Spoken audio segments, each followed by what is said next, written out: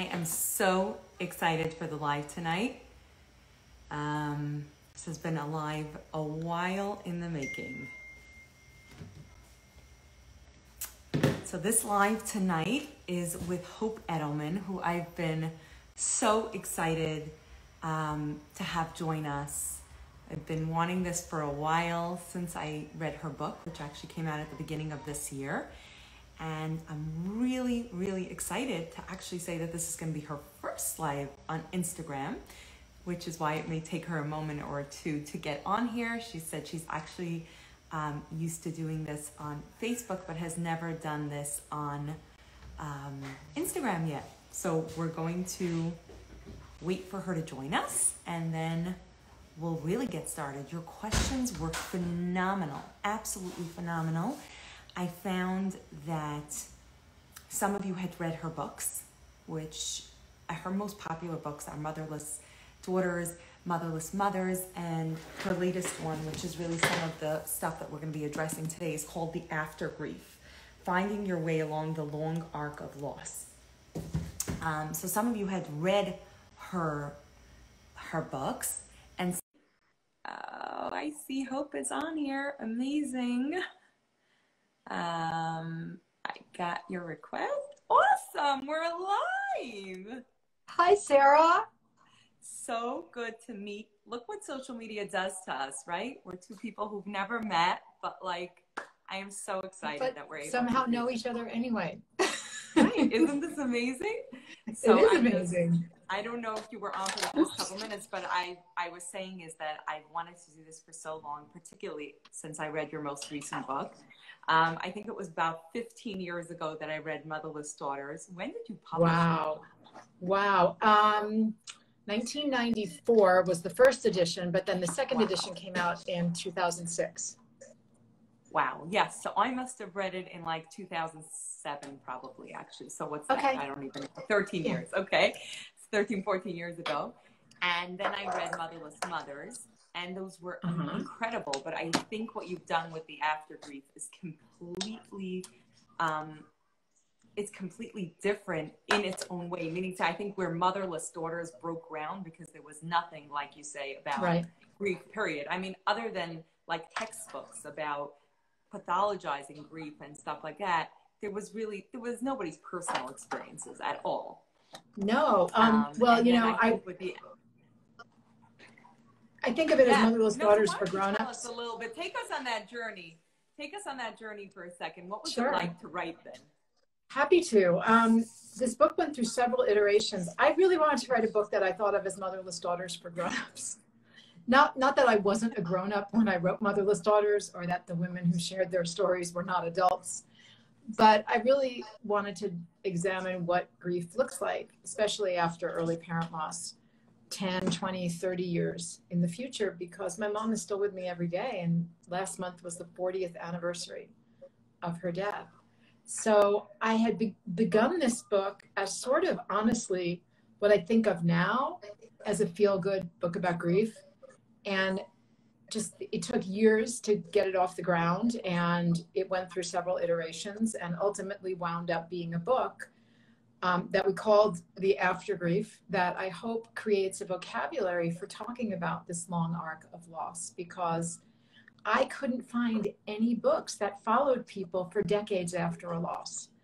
I looked, and it's amazing that you say that. Yeah, it's amazing that you say that, because just to give you background, because you are here for the first time, so let me just tell you, my background is I lost my mother when I was 9. My father actually died about a year ago. And I founded an organization for kids and teens who lost a parent. This page is an outgrowth of that, of really the adults who said to me, we don't really have programming. And I said, you know, let's bring some conversation to this page. And so what I'm finding is a lot of this audience are people who either experienced recent loss, but a lot of whom obviously this happened in childhood. And I'll often get DMs that just start with, I know I should be over it by now, so I feel really bad that this is still a thing. And I'm thinking, like, I didn't have before this book a way to explain what I knew in my gut, which is like, no, there's this thing that doesn't go away. It changes and it evolves, but No, there's no over it that people, think. So I actually put a question box on the page and people sent in such great questions. So Oh, we're good. going to plow through some of those. And I think that'll Sure. get us into a really interesting conversation. Great. So first of all, just for a second, just maybe introduce yourself to those who aren't lucky enough to have read your books. Tell us a little bit about just your background and what got you to actually write your first book.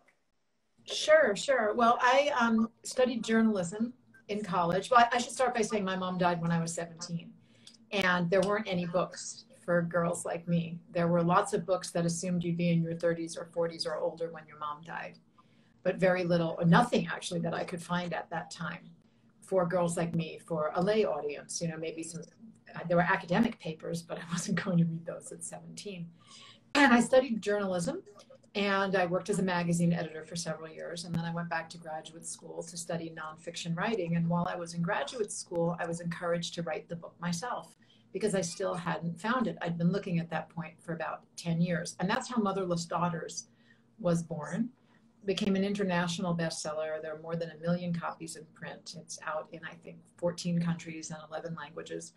And I went on to write Letters from Motherless Daughters, which were women writing their own stories. Motherless Mothers, as you referenced, which is about how motherless daughters raise their children and the unique challenges and successes that we face. And then several other books before the AfterGrief. So that's my history. Wow. Wow. So somebody asked if there was a sudden death. Let's talk about AfterGrief for a second. Actually, let's go to a different question first because I think that'll explain it. She says, how would you define grief versus AfterGrief? That's such a good question. I love that question. Thank you, whoever asked that. That's how the title of the book came about. Because I was writing, I didn't have a title. I had like a working title that was completely different that nobody liked, including me.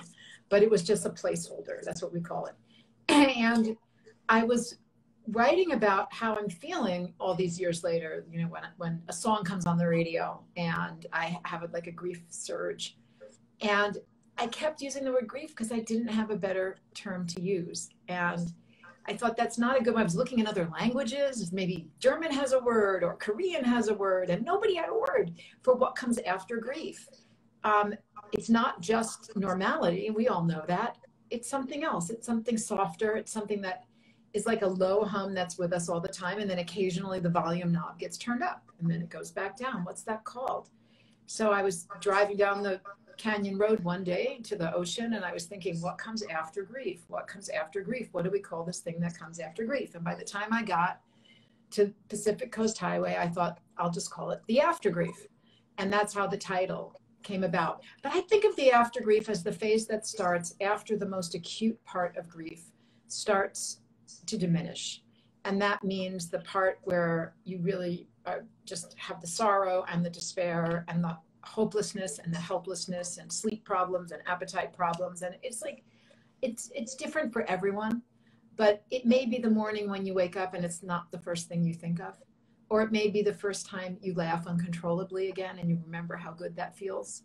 It's going to be a different transition point for everyone. For some people, it may be 2 months, 6 months, a year. But generally, I think that by about 2 years, we've entered the AfterGrief. And if we are still grieving really intensely, after a year or two, that might be what we call complicated grief, which 15% of the population tends to experience. And that's often helped by professional support.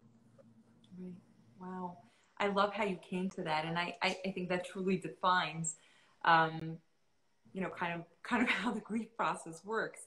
So the same person actually asked as a follow-up to that is, and I think you sort of answered that, but how would you define normal grief versus abnormal grief? And I think what you mean by abnormal is probably what's complicated. And I guess that would be one of which is the length in time. Is there any other marker that you've seen?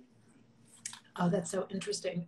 Yes, it's often an inability to do your function in your daily life or your daily tasks. It's being like with the grief channel turned on all day long and all night. But I don't use the terms normal and abnormal because I prefer the word normative. That means like how do most people respond? Normative and then complicated. And there's a Center for Complicated Grief at Columbia University that's excellent, that is there as a resource for people who are feeling that they can't function even at a baseline level. at a point where they feel like they should be able to.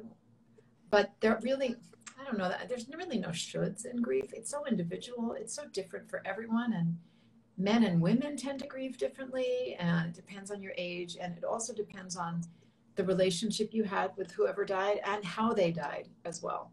So that was going to be my next question somebody sent is, when you were studying the AfterGrief, so to speak, did you find that there was a difference in the long-term effects for people where this was sudden or people who had like an illness and some prep time before? Yeah, there are lots of differences. If you have some prep time before, you can theoretically do what's called anticipatory grieving, where you start becoming accustomed to the idea that this person will not be there in your future. Painful and protracted. Not everyone can do it, but there's an opportunity for that to start slowly letting go and, starting to create a story in which this will happen and this person will not be there. When someone dies suddenly or without any warning, like an accident, a suicide, a homicide, it's very hard to make sense of what's happening at first. The mind doesn't know how to put a story together. There's no beginning, middle, and end, and we're really lost without that kind of narrative structure to guide us. And also, there may be a very traumatic component to that if the body was harmed, if you witnessed or were in the accident as well. And then if you are not able to get trauma counseling or trauma-informed therapy, what very well could happen is that every time you try to grieve or you go to grieve, you bump up against the trauma and have trauma responses. And then that's what happened to me. My mother was sick for 16 months, but she died very suddenly at the end, and the kids did not know she was going to die. So we experienced it more like a sudden loss. And I would have trauma responses whenever anyone spoke about my mom, or even whenever I tried to talk about her. And it wasn't until I could stabilize the trauma that I could get to the grief. And that took a good 7 years at least. Wow. That's fascinating. Someone asked, when you wrote Motherless Mothers and Motherless Daughters, there was little else. With more grief literature on the market, is there anything you would change about anything you wrote there, or anything that you would advise differently? Oh, I love that question. No one's ever asked me that question before. Thank you. I'm telling you, people have good stuff. I wouldn't change anything in Motherless Daughters because I've had the unique opportunity to update it twice. So if it were still the original version from 1994, yeah, there's a lot I would change. But I updated it in 2006 and then again in 2014 for a 20th anniversary edition. So I don't think I would change anything in Motherless Daughters because I keep, I'm always reading the new literature and adding new things. Motherless Mothers, yeah, I'd write it really differently. When I wrote Motherless Mothers, my children were little. I didn't have the experience yet of raising teenagers or raising children past the age I was when my mother died, which is a very significant milestone for motherless daughters and fatherless sons. And my daughters are now 19 and 23, so they're both beyond the age I was when my mother died. So I'd have a lot more to say about navigating adolescence and young adulthood from personal experience. Maybe that'll be a book for one day to hear that. Yeah, but now my kids are old enough to not want to be written about, so probably right. It's very interesting that you say that, because you were the one who actually planted in my mind that when you hit that age that you were, and your child hits that age, that could bring up the entire grief thing. It was actually in reading Motherless Mothers that I remember looking and saying, I had unreasonable demands of my children because I was used to, at that age, being self-reliant. And all of a sudden I was right, but that's not how it should be. If there is a mom in the picture, that's not what they deserve. Right, you're raising them to learn how to manage without a mother. Right. You're raising them to learn how to manage without a mom when you're there. Yeah, and I'm like, why? Right. And I remember, as I was reading that, I was like, oh, so that's what this thing is. And it's fascinating because now, like you said, all my kids are beyond that age, and it's a very strange feeling, I will say. Somebody asked, what if I'm 50 years old and I never dealt with this entire grief thing? It's all new to me. I'm scared to actually open this all up because I won't be able to cope with this kind of pain.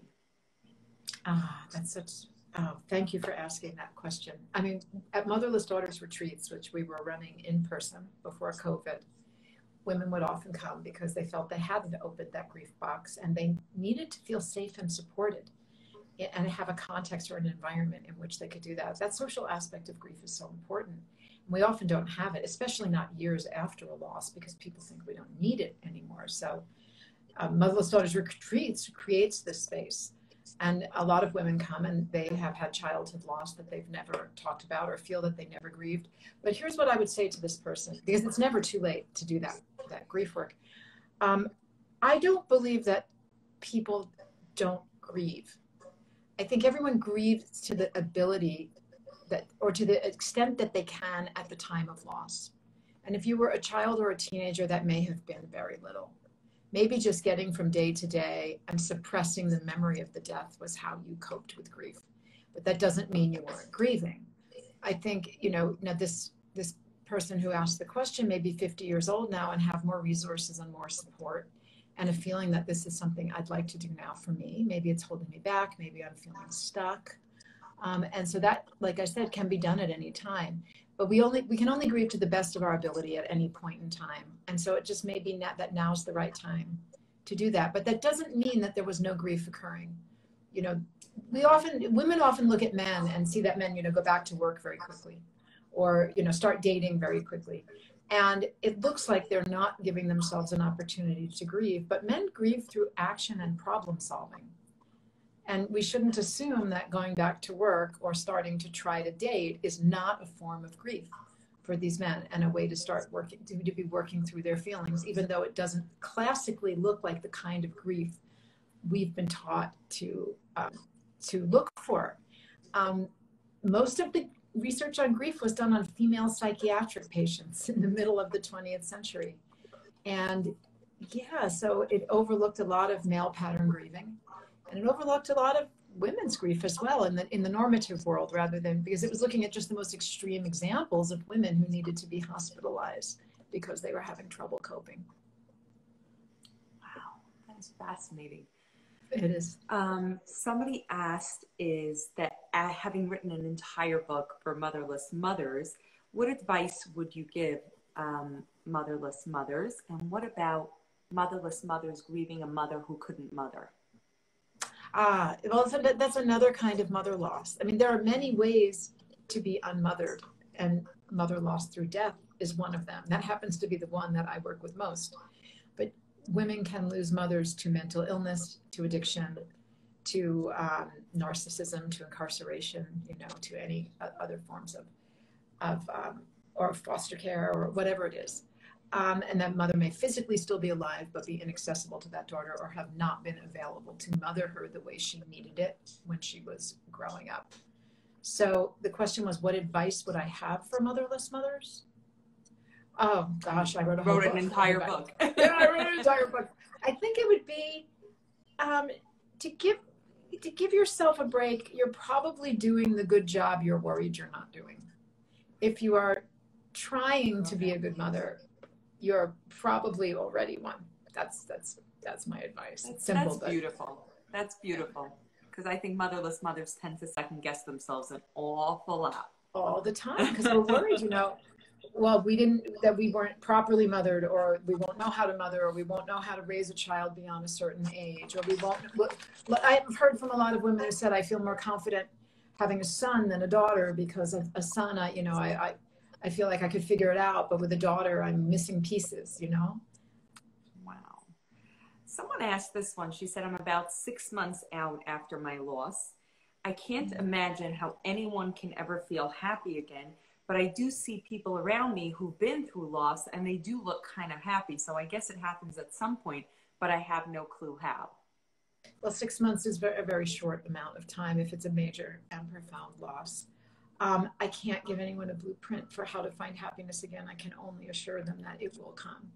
They will find it again. That every loss, no matter how devastating, will set in motion a chain of events that wouldn't have otherwise occurred. And eventually it will lead to something good and something that makes you happy. It always does. if we sit and we trace it back over time, we can always, I mean, my most stunning example is my daughters exist because my mother died when I was 17, because my mother died when I was 17 and I couldn't find a book. So I wrote it. And because I wrote a book, I started a nonprofit organization. And because I started a nonprofit organization, I needed office space. And I rented office space from two guys in Manhattan. And one of them and I would share a cab home from work every night. It would drop me off and then go drop him off. And we became friends and we started dating and we got married and we had two daughters.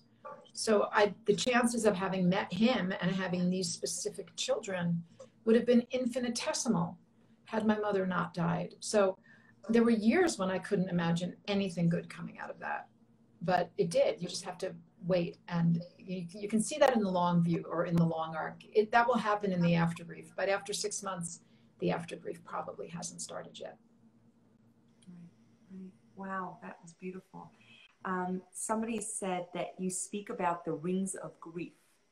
Mm-hmm. And she wondered if you could explain that in general, the rings of grief. And I thought that was great because the people who haven't read the book don't know what the rings of grief are. Right. Well, I was looking for some kind of model, like a graphic model, for visual thinkers that would represent how I think grief works over the long term.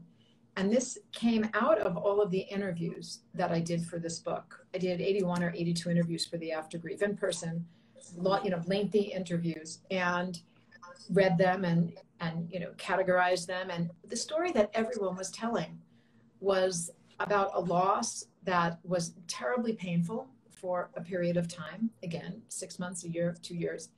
And then, that's what I call the red hot core of grief. That's the inner core. And then they would expand outwards, and feel a bit lighter and go back into what I call the middle ring, which is the ring of everyday life. And that's where we, go to work and raise our children and go to school and make our phone calls and have vacations.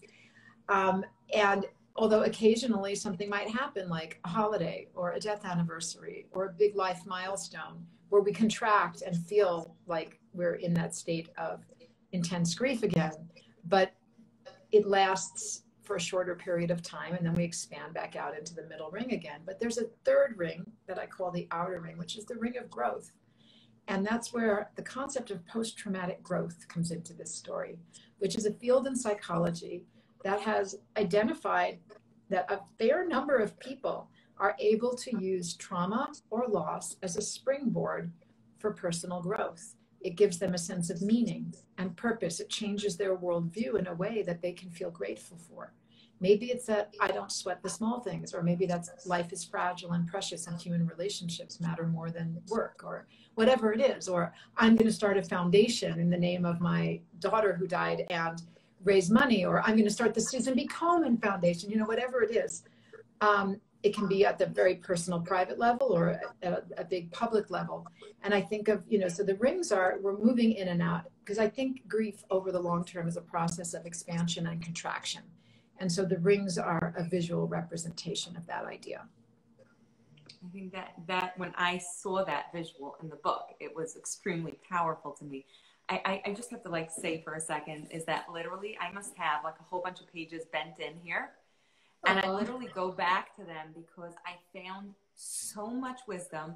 It also came out at the absolute craziest time in our lives. This book was published in the middle of COVID, if I recall, right? I'm like, my head is a little crazy.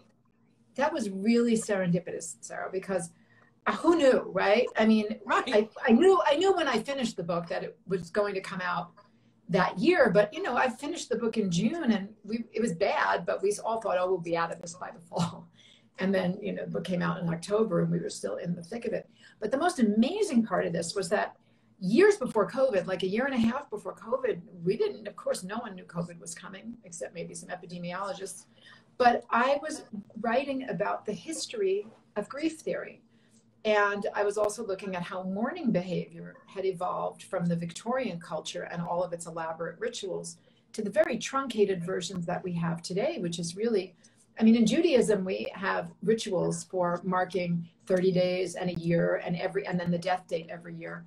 But, and Hinduism does, and Catholicism has some prayers, but not, for the most part, Western culture has the funeral and the memorial service, and that's kind of it.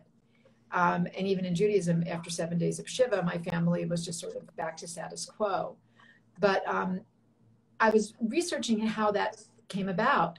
And a big piece of that story was the Spanish flu pandemic of 1918 to 19. And I went down the rabbit hole for about 2 weeks because I didn't know anything about the Spanish flu pandemic. And I started reading about it and I was just fascinated. And so I did weeks of reading about the Spanish flu pandemic. I had no idea that it would become so useful in the future, because when COVID came and I was doing interviews for the AfterGrief, I could talk about how what we were experiencing now was so similar to what we experienced almost exactly 100 years earlier, literally like 102 or 101 years earlier. Right. And how we need to hold on to the mourning practices that we have, because this is the kind of global and certainly national event that could take away some of the existing mourning rituals, because we had to strip back down on them during the COVID years. It was unbelievable. I have to say that reading that in the middle of the pandemic in your book, I was just like, oh my heavens, about how it used to be much more of a communal grief, and how we've become so isolated as a society. And I think people just became really private about their grief, which created an unbelievable loneliness for most grievers. I think I always say, when there's one word that you hear from grievers over and over again, is this feeling of aloneness and loneliness. And I know what your motherless daughter calls, is that what they're called, the groups, right? I know. Every Tuesday evening we have community calls for motherless daughters with a different. And I think that there's something about that bonding, of being able to find that you're not as alone as you thought you were in this thing called grief. You know, I think that's a huge piece. Somebody asked, do you find this in the AfterGrief, is that I was doing fine. I actually was really back to normal, as the person writes. Again, that word normal. And now it's 5 years later, and all of a sudden I'm really feeling like I'm back to my early throes of grief. Yeah. That's the rings of grief. Something may have happened to pull that person back into the center circle, right? And then it's, you sort of have to climb your way back up. Either it will happen naturally over time, or you need to do it willfully, like with help from therapy or friends or a compassionate partner or a motherless daughters group, if you're a motherless daughter. I mean, I would wonder what happened 5 years later. Was there some kind of trigger event? Because oftentimes there is. But sometimes it's just that we feel safe enough to grieve a piece of the loss that we didn't feel safe enough to grieve earlier. And isn't that a big deal? I know that there were, I hear from college students sometimes that their mom died when they were young, and then they get to college and they sort of have this episode during freshman year that's a fresh grief. And we talk about how, well, maybe it's that you got away from the family of origin and they weren't letting you talk about your mom, or there were certain rules in that family that you no longer have to adhere to every day, and you have the safety and new friendships that may support you, and so now you can let it down a little bit and grieve and do some of that processing you weren't able to do years ago. That's an unbelievable truth. I see that in my work with teens, is that as soon as there's a little bit of independence and moving out and stuff and entering what we call the real world, it's all of a sudden like, oh, this is really scary. And I feel a little bit like unsafe or unstable, and a lot of the pains will come back. At the same time, you have them sometimes like they're becoming so hopeful about the future, and it kind of also can be the trigger piece here. I want to go to some of the live questions as well. Somebody asked, how do you deal with being numb? Like, just no feelings of grief at all? Well, everyone grieves so differently, and that's a hard question to answer without knowing more context or being able to work with that person one-on-one to see if what they're describing as some type of grieving or processing, if they're not feeling anything at all, is it because it's being suppressed? Is it because that's how they tend to work through feelings? Is that a family pattern? So how do you cope with it? I guess you find a professional or someone who knows what questions to ask and how to aid you through that to determine if it really is a problem or not. Because it sounds like this person is thinking this might be a problem. And it might be, but it also might not. It may be that, this person processes differently than someone else. Maybe they're processing it very, very intensely at the intellectual level, or the social level, but if you feel that someone died and you're worried that you have a lack of affect and no emotions at all, and that you should, that's often an indication that's good to ask a professional, just run it by them and see, hey, is this on the range of normative behavior, or should I pursue some additional help so that I can get in access with so I can access some of those feelings. Yeah, I loved some of the questions that you just asked, even just getting us thinking in that direction. It's like it could go in so many different ways. Somebody else asked here, do you think there's ever a point when grievers no longer need support? Or is there ever any kind of endpoint? Some people said to me, you can't write this book and tell people that grief never ends. You're going to scare people by saying, they're going to be grieving for the rest of their lives. And I said, I'm not saying people are going to grieve actively for the rest of their lives. I'm saying they're going to love this person and miss this person for the rest of their lives. And isn't that a beautiful thing? And if that means that, occasionally we're still going to feel some pain over missing them, then that's indicative of how much we loved them to begin with, and probably how much they loved us as well. So if the question was, will we always be in a state of grief? We'll always be in the after grief. I'm not sure I would say it will not always be the kind of pain that we felt in the first year or two. But we will always miss that person, sure, if it was a close and loving relationship. If it was a complicated, problematic relationship, we may feel a form of relief when it ends, and that's okay too. And then we may feel guilt over that relief, which is very normative as well. So, grief comes with many, many emotions in the package, depending again on the specific relationship. On the circumstances, right? Exactly. Right. Somebody asked, how is losing someone during COVID different than any other?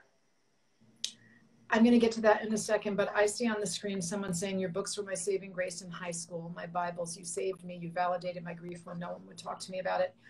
That touches my heart so deeply, because that's what I needed in high school. And most of the time, this is just the work I do, and I think this is what I do. I get up usually in my yoga pants or pajamas, and I'm at the computer. But I occasionally go into my office and get very professional, and it's a job. But then I step back and I realize that this work is giving girls and women what I didn't have. And I feel so humbled and so grateful to be able to do that, because I so wish it had been there for me. Okay, so how is grief during COVID different? Well, we haven't been able to rely on the familiar and comforting rituals that we would normally expect to have. We haven't been able to gather communally or socially. So Zoom funerals and memorials became a real thing. I think it's important to not necessarily postpone, but to also have in-person celebrations when the time comes, celebrations of life perhaps, because people coming together to laugh, to hug each other, to be in the company of others who remember that person is so very important. And we lost that during COVID. People had to grieve really alone, especially if you lost someone during the quarantine or the lockdowns. That was so incredibly hard. Really, any form of grief. I went through a divorce, a separation, unexpected separation at the very beginning of COVID. And I didn't have my girlfriends to spend time with, to help me through it. And I had to process it mostly on my own. I was home with my daughter. And I think, how did I get through that? How did anyone get through losing someone to death during that time? I mean, I know people who did, and my heart goes out to them. It's so hard, because you're really just alone with your own story. You're alone with running the facts over and over in your mind, trying to make sense of what happened, trying to, get right size with it. And you're able to bounce it off of people by phone or by video chats, but it's not the same thing as being in the presence of a living being. Yeah. I think that you really zeroed in on what that was for people. It was a stripping of whatever is left of our community in terms of just the closeness. Like you said, we already stripped down from the fact that it used to be a real communal mourning, and it became smaller and smaller. We took that last smidgen of what was left, and we sliced that and diced that off, and it was just terrible. That's exactly what happened. That's why it's so important that we get back to where we were as soon as we can. But I do think that the Zoom funerals or live streaming a funeral, I hope that stays and that services become hybrids in that way, because it will allow people who can't travel on short notice or can't take time off of work or have no one to watch the children to still be part of the memorial or the commemoration. And that allows the village to come together to mourn the loss of one of its own in a more expansive way. And it's important for the mourners too to feel that they're part of it, because before that, if you couldn't get to a funeral, you just weren't part of it. You maybe could put something online, but you couldn't really participate. Right, right. No, I think I agree with you. I know for myself that there were several that were out of state or out of the country, and it was just, for me, there was something very special about being able to participate in it, albeit from afar. And like I said, I don't think it replaces the in-person, but I hope it stays as an addition too. Someone said, Stephen Colbert, talks about not really grieving his father. You actually bring that in the book. And brothers who had died in a plane crash until he got to college. I didn't realize that was typical for people. Yeah. I hear that from people all the time about the fact that they're always shocked that there are other people who don't grieve until later also, the whole delayed grief piece also. I did not know that Stephen Colbert said he didn't grieve for them until he got to college. That's interesting. Because I did not see that in the Anderson Cooper interview. He may have said that somewhere else. I'd love to know where he said that, because Stephen Colbert and I were in college together. We were both class of 1986 at Northwestern. So I wish I'd known him back then. He came in as a transfer student, but yeah, we were in the same graduating class at Northwestern. Small claim to fame there. I was going to say, this must be an interesting thing to watch. Yeah, it is. But if those who are watching have not seen the CNN interview with Anderson Cooper and Stephen Colbert, especially the portion where they both talk about losing their fathers at the age of 10, and Anderson Cooper also talks about losing his mother, Gloria Vanderbilt, as an adult, and Stephen Colbert talks about losing his father and two brothers in a commercial airplane crash when he was 10. He says something that's so profound in this interview. He says that he had to learn to love the thing he most wishes had not happened. And I think, wow, that is such an example of grace after loss. To learn to love the thing you most wish had not happened. And I think one way we do that is by realizing what that terrible, tragic event can lead to, the good things that it can lead to. And you can love those things. That doesn't mean you're happy that people died, but you can love the whole arc of the story in a way that still honors the love for the person who you lost, but it also makes room for gratitude for what you were able to gain. Does that make sense? Yes. I remember seeing that interview, and it was an extremely moving interview. And I would absolutely encourage, if anyone hasn't seen it, to go watch it. Someone else wrote something so beautiful. She said, same here. I read Motherless Daughters over and over again the year after my mother passed away. I can't tell you, people, when I put that we're going to do this live, the outpouring of this has been one of the most validating works for so many people. I'm just curious, and this wasn't a planned question, but I'm curious, is there anyone who has done this for fatherless sons? Is there any research in that world at all? There is. There's a good book called, I think it's called Father Loss by Neil Chethik. It came out, I think, back in the late 1990s, early 2000s, maybe. I'd have to take a look. It's quite good. It's not specifically about early father loss. There's another good book by Maxine Harris called The Loss That Is Forever. It came out in the 1990s, but it still holds up really well. And it's about any adult who lost a parent when they were young. And, whether you lost a mother or father, whether you were a daughter or a son, it covers all those bases. And it's quite good as well.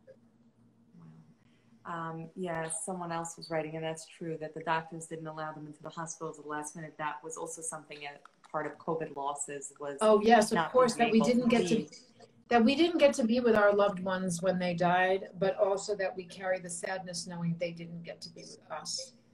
And the person writes, I think that made my grief very complicated. I agree. I think that does make the grief more complicated. Somebody else wrote, I found your book in my junior year in high school, and it was my only comfort and validation. That's I so see, beautiful. I see Randy here who said Father Lost for Girls too. Randy at Grief and Grits. Hi, Randy. Yes, there's a book called The Fatherless Daughter Project that I love Right. by Dena Yes. Babel. And that is like the motherless daughters equivalent for fatherless daughters. An excellent book. Okay. And the one who said, by the way, about Stephen Colbert's statement says it was in his Oprah interview. Okay. Oh, okay. I'll take a look for that. Thank you. You got to go there. Okay, we'll go back to a couple of other questions that were submitted. Somebody said, I was an infant when my father died, so I have no memories of him at all. I kind of go from feeling guilty for even grieving sometimes because I feel like I'm grieving something that I didn't even know. Mm-hmm. On the other hand, my grief can get really intense. Like in a way, my loss feels like more than other people because I'm grieving someone I never knew. Mm-hmm. It also feels really weird because I don't really miss anyone. I miss this thing that I don't even know. Any advice? You know, very early loss is its own category, and it's a very special category. And at the Motherless Daughters Retreat, sometimes if we have a group of women, we were doing them with 26 women at a time. Now we're going to start them up again in November just with 12. But we're going to do a special Motherless Daughters Retreat just for very early loss, for motherless daughters who have no memories of their moms, because their grieving is a very special kind of grief, because they're not necessarily grieving the loss of a person, certainly not a person that they knew, but they're grieving an absence. They're grieving some, the space in their lives, that was never filled. They're grieving an image or a dream or someone else's memory of who she was, or someone in a photograph that they don't feel any connection to. But it is true that even if you spent a small amount of time with your mother, unless in fact she died during childbirth, there were imprints that she left on you, they're not conscious. They're not memories that we can retrieve necessarily, but the way we were held, the way that we were cared for, the songs the sound of her voice, it was imprinted on us, even if we can't recall it as memory. And our bodies, carry some memory too. So I'm not sure that we're not grieving, that we can't grieve. I think it's all pre-verbals, so we're grieving something that we can't retrieve as a memory that we can recognize, but we might be in some way grieving, that the feel of her skin or the sound of her voice, in a very, early kind of very pre-verbal, like inchoate memory. Wow. Okay, somebody said also that she's older. I don't know what she calls older, because if you know how to use Instagram, I mean, good for you. Then you're young like anything. She says, I'm not used to speaking about my grief or my mother.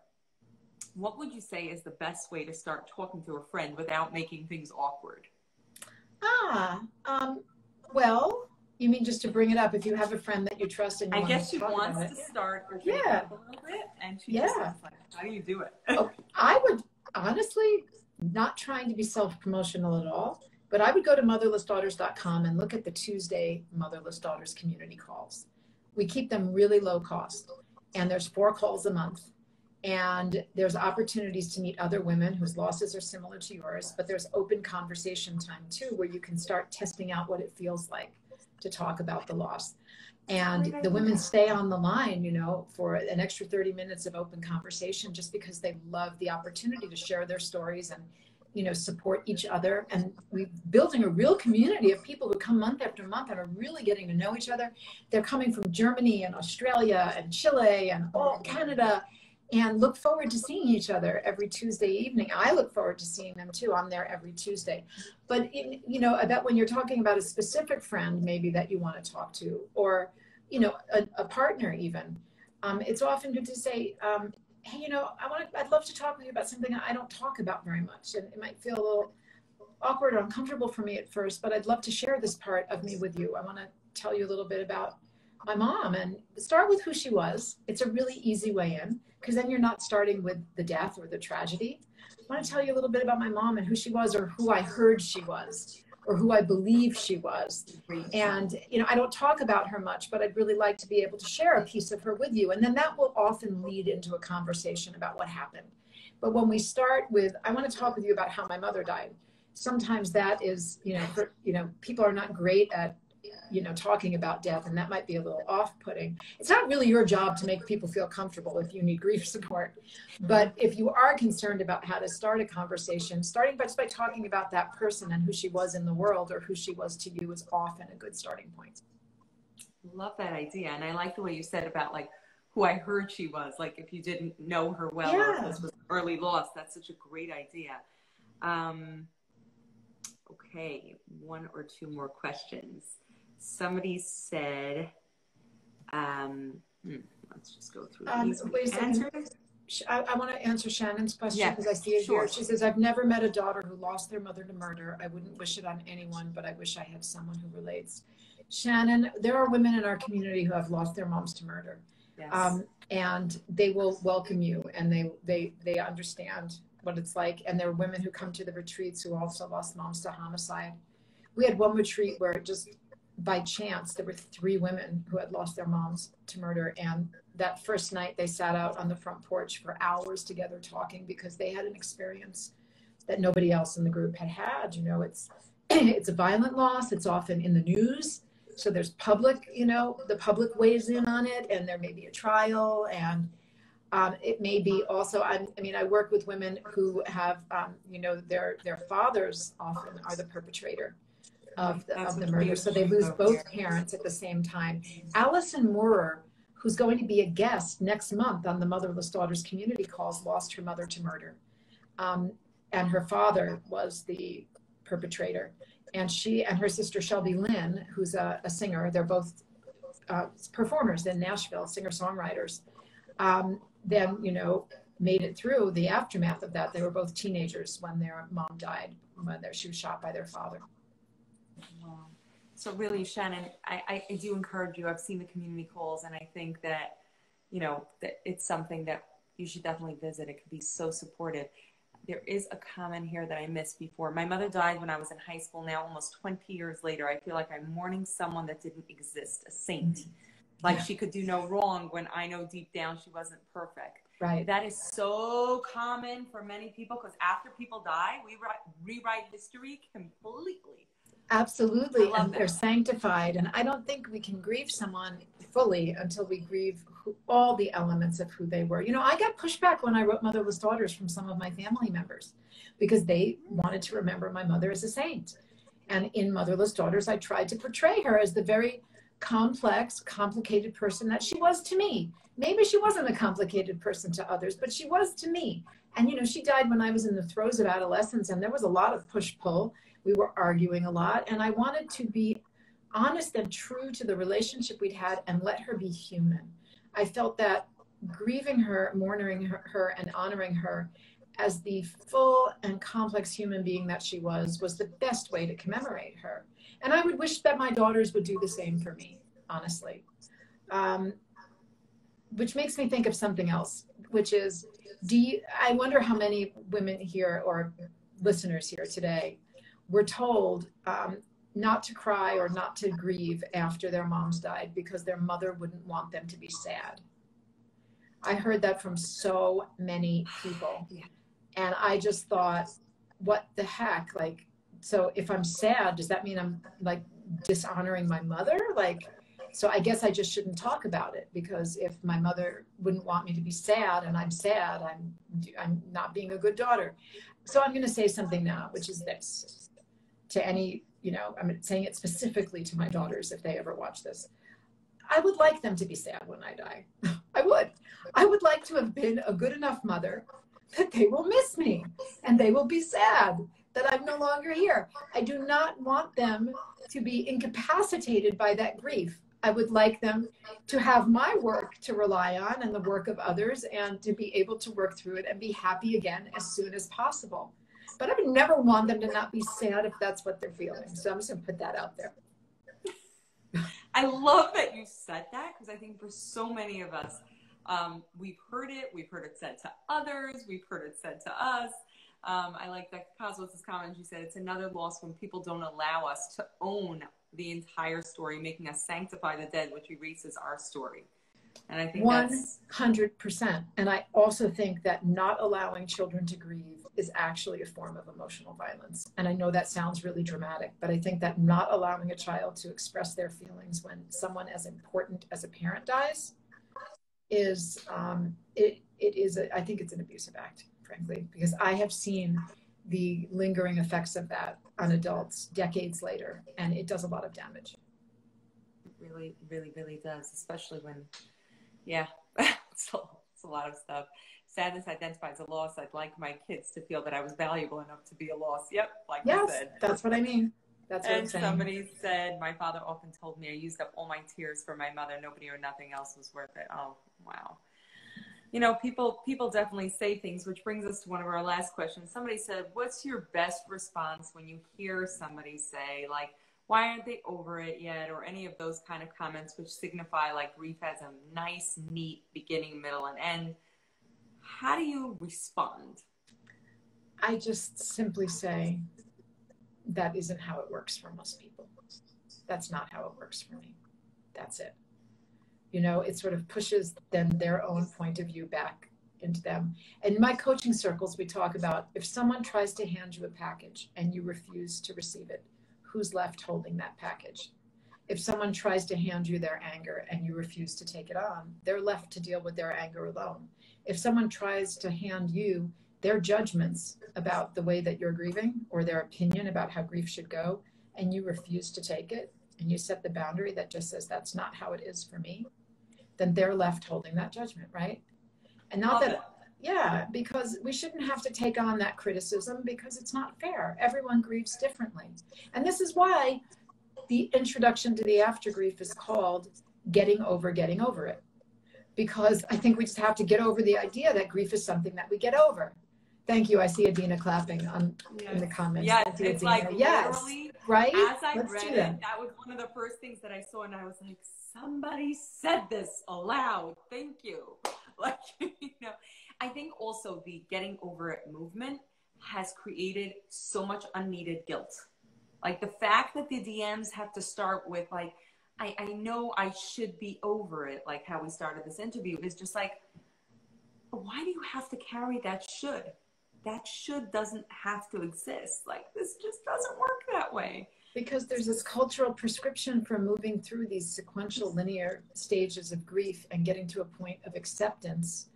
And it's, you know, it's bonkers, really, because even those stages of grief were not created by Elizabeth Kubler-Ross for the bereaved. They were created to explain the experience that the terminally ill had when they were dying themselves, and that ultimately they would come to acceptance that they were going to die and there was nothing they could do to change it. It doesn't fit with bereavement at all. What we get to is, I think, a point of adjustment or a phase of accommodation. But acceptance always seemed like such a weird one to me. I remember sitting on my bed and looking at this pamphlet about the 5 stages of grief right after my mother's funeral and just going down the list and checking. I was like, okay, denial, no, we just buried her. I'm not in denial. Anger, no. Anger, you know, that does. I was already angry, didn't work. Bargained when she was in the hospital. God didn't listen. Depression, no, I'm not a depressive kind of personality. Acceptance, this doesn't feel like acceptance, but I guess that's where I must be. So, okay, acceptance. And none of those really fit me. And even Elizabeth Kubler-Ross herself said, my God, you know, we can have 2 or 3 of these feelings at the same time. There are many others we might feel. We cycle around in them. It's not this kind of lockstep linear progression. But it was such a seductive idea that we could just go through, you know, these 5 stages and then we're done. It feels good for other people also. And I think I want to close with this up. Somebody posted a question and said, thank God I've never experienced the loss of anyone, but I have so many people close to me who've lost mothers. What is the best way to support them? There's something called companioning others in grief. And it's just being a compassionate and active and engaged listener. And just approaching their experience with curiosity and compassion. Not, is there anything I can do for you, but just, what is this like for you? You know, how are you feeling today? Not just how are you doing? How are you feeling today? Or how are you feeling this hour? Or I'm here just to listen.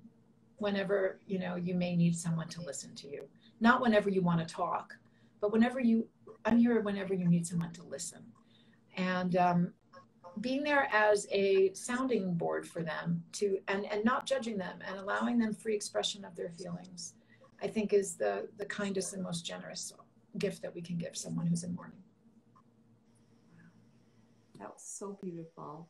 I can't thank you enough. I feel like, you know, I was asking the question, so I wasn't able to take notes, but I'm going to go back and re-listen because there was so much gold in here. Aww. And I really want to thank every single person who submitted a question. Your vulnerability and your depth was incredible. And really, I think, I always say that whenever we do these Q&As, I think, and this is similar probably to the calls that you do, I think other people's experiences help somebody else. So your question was somebody else's question also. And so I thank you for sharing that. And I thank you, Hope, for being here. And not only for being on this live, but for creating really, I think, guidebooks for all of us as grievers that have been powerful for me personally and powerful for me professionally.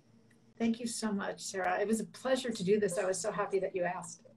I'm grateful. Have a wonderful night, everybody. And thank you. And hopefully Instagram will save this live. I'll share it with you. Hope you can share it with your followers. I'd love that. And we'll be able to watch this and rewatch this. Fantastic. Okay, I love it. have a wonderful Thanks, everyone. evening. Take care. Thanks so much.